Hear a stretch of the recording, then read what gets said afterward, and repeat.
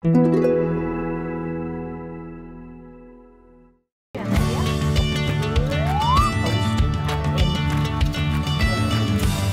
Your Own Skills events introduce local high school students to careers in rural health care. The hope is that after students get educated for their chosen health profession, they will come home to their community to practice. Grow Your Own Skills events are driven by the local Attraction and Retention Committee. To get the ball rolling, the committee contacts RPAP. Our goal is to make it easy. The community consultant for your area will provide your committee with information sheets that outline everything that needs to be done. Don't worry, our consultant is with you all the way, from planning day one right through to the day of the event. Skills events are usually held at the local healthcare facility, so the site manager needs to be actively involved. Sometimes, when there is no hospital in town, events have been held at the high school, like here in Edgerton. The site manager looks after recruiting health professionals to be instructors at the skills stations. And you'll do a little bit, and then you'll break through the vein. As for supplies, no sweat. RPAP provides the majority of materials that are needed for each station. Porcocks for suturing, IV and catheterization simulators, needles, and more. Speaking of skill stations, the more hands-on, the better.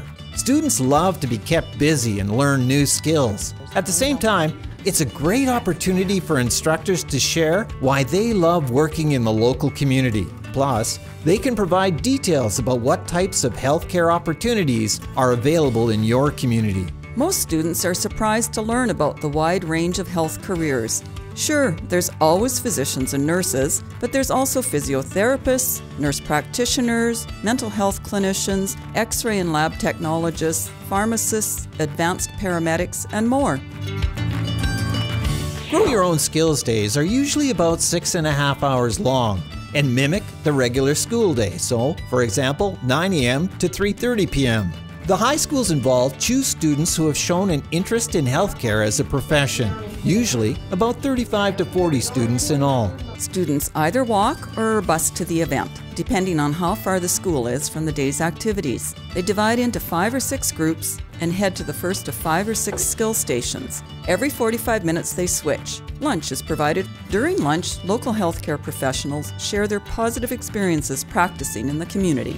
Once I came out rural and worked in a rural site, I realized that, rural life is just much more suitable for me. The day is a real eye-opener for students. New ideas about career options pop into mind. Perhaps they came thinking they wanted to be an RN, but now realize that nurse practitioner might be a better fit. Gave me a different outlook on lab technicians, and maybe I want to go into that field. So I could actually see myself in some of their shoes.